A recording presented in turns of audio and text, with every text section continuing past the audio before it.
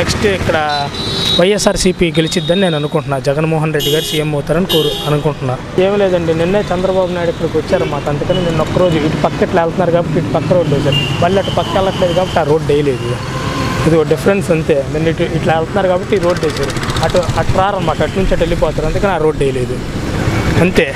ఆయన వస్తున్నారని మెరుగులు దిద్దారనమాట. అభివృద్ధి అనేది అయితే అసలు ఏం జరగలేదు. గుంటూరు రోడ్స్ ఎక్కడ చూసినా కానీ దుమ్ము ధూళి కాలుష్యం.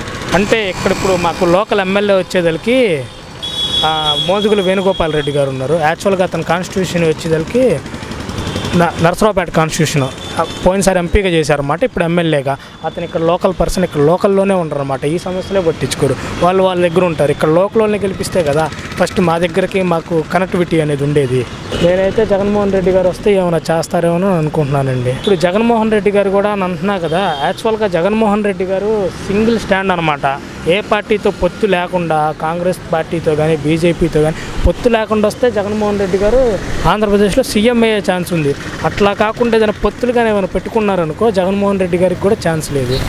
ఏపీలో సీఎం అంటే నా అభిప్రాయం అయితే జగన్ కానీ నేను ప్రిఫర్ చేస్తాను. ఎందుకనంటే రాజశేఖర రెడ్డి గారు ఉన్నప్పుడు ఆయన మీద అభిమానం బాగుంది. ఆయన చేసిన పనుల వల్ల మా ఇంట్లో కొంచెం ఆర్థిక పరిస్థితి కూడా పోయింది. దాని అభిప్రాయం ఈసారి కొత్తదనం కోసం జగన్ కొత్త నాయకుడు కాబట్టి సరే ఆయనకి వేస్తే మార్పు కోసం వేద్దాం. చంద్రబాబు హయాంలో చేశాడు కానీ ప్రజలకు ప్రజలకు అందలేదు. అది వాళ్ళకే వచ్చినాయి కానీ ప్రజలకి ₹1 కూడా అందలేదు. గ్యారంటీ లేకపోవచ్చు కానీ చేస్తాడనే నమ్మకం ఉంది మాకు. చేశారు, నేను అదే చెప్తుంది, చేశారు కానీ ప్రజలకి సకాలన కాలంలో అందల. ఇప్పుడు చంద్రన్న బీమా పెట్టాడు, ఇప్పుడు కొత్తగా ఇప్పుడు పెట్టాడు. అది 4 సంవత్సరాలు హయాంలో ఉన్నప్పుడు మొదటి పెట్టుంటే ప్రజలకు అందేయి, ప్రజల తీరు కూడా మారేది. నువ్వు ఇప్పుడు ఎలక్షన్స్ వచ్చినాయని ఇప్పుడు వస్తున్నాయని అన్నీ అవి పెట్టేస్తే జనాలకు అందవు కదా. ఇప్పుడు పెడితే ఎలా నమ్ముతారు? ప్రజల్ని నమ్మియాలి, ప్రజలకు హెల్ప్ చేసే పరంగా నీకు ఓటేసింది.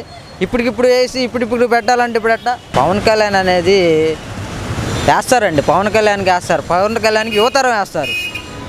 పవన్ కళ్యాణ్కి అనేది 18+ ఓటు హక్కు ఉన్నోళ్ళు వేస్తారు, 18- ఉన్నోళ్ళు తిరుగుతారు ఆయన వెనకాల. ఆయన యొక్క సినిమా ఇండస్ట్రీలో ఫ్యాన్ ప్రకారం వాళ్ళు వేస్తారు, అంతేగాని ఆయనకి రాజకీయాల పట్ల అవగాహన లేదు, ఏమీ లేదు. ఈ వీడియో గనుక మీకు నచ్చినట్లయితే లైక్ చేయండి, షేర్ చేయండి.